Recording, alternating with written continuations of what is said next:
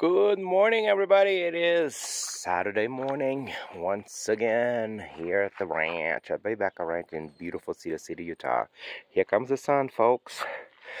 And then we have these beautiful little minis over here waiting for me to feed them.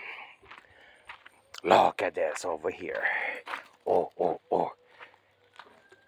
For those of you that do not know, this is Miss Jamboree. Jamboree is about almost 3-4 weeks old, and I think she's built like a pit bull. She is so chubby everywhere, and she can be a little butt, you see. But anyway, I need to show you guys this. Oh, this mare over here just got here to be bred. Here's one of our stallions. Is our southern boy over there. He's so handsome.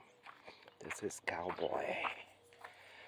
Over there, Laker, the dog that's wired for 220. And here inside, we have Miss Molly. Oy. Molly and the babies here having their grain. They're growing. One thing is, we artificial inseminated Molly. She did not take. So we had our friend Seth come over here and check her. And nope, she's not pregnant. So then, thank goodness for all the friends.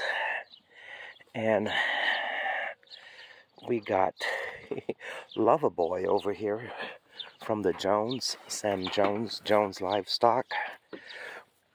And this young man is just 1.5 years. Man, he's thick. He eats like a cow. And he's the boyfriend for Molly. So we're excited for her to come and eat and make babies. One baby, that's all I want. I don't want twins. But this is the boyfriend. There he is, Mr. Stud Muffin, or what people call Loverboy, or Brutus, because he's definitely massive. He is not a pet. They have close to 600 heads of Black Angus and several bulls. So I said, I'll just take one of my bulls, and we're taking the younger one.